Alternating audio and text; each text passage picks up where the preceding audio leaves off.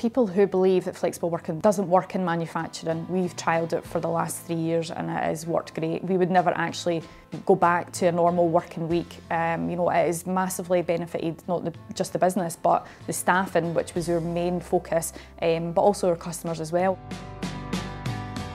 Almond Engineering, we're a precision engineering company based in Livingston. We currently have about 35 staff across 3 buildings. We introduced flexible working hours in January of 2020. So we implemented a flexible working week, whereas as long as everyone is in working during the core hours of 9 AM and 3 PM, meaning they can arrive any time up until 9 and they can leave any time after 3 PM, they can kind of come and go as they wish, as long as they work their 39 hours in total over the course of the week.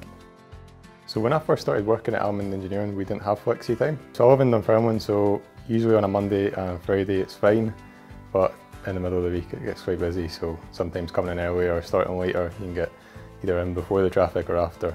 That's a big benefit for me. So a typical working week for me, Monday morning I maybe start at 9 o'clock, I enjoy a long lie, I come in and I work till 7:15 at night.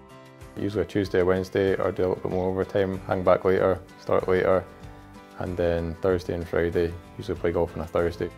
I only started playing golf a couple of years ago. When I first joined I was just playing at one of the local clubs in Pumperston. My handicap was probably 32, wasn't very good. Since then I've got it down to 19, so if you want to be a better golfer, do flexi time. We want to be seen as, you know, one of the best companies to work for. People are saying we want to work for Almond, and you know, we're trying to do as much as we can to pass on the benefits to the staff, and that's what we're here for. We're here to make the best working environment for them. And it's not all about profit at the end of the day, it's about, you know, what we can offer to our staff and to our customers to give them the best possible service and environment to work in. In terms of how the flexible working has impacted the business, we've seen a massive increase in morale. I think I'm more motivated because of flexi time. Because like I say, it works both ways, whereas a normal 9 to 5, your boss might ask you to hang on for an extra couple of hours and you don't really see that, you don't get that back. Whereas with flexi time, if they want you to hang on for 2 hours and you can get away 2 hours early next again day, then it works for everyone. Well, for me it's been a better work-life balance. You know, one day I can come in, I can do a 12-hour shift, the next day I can finish early and I can go and play golf or go to the gym or something. So it's just having the flexibility to choose when you want to work is a big plus for me.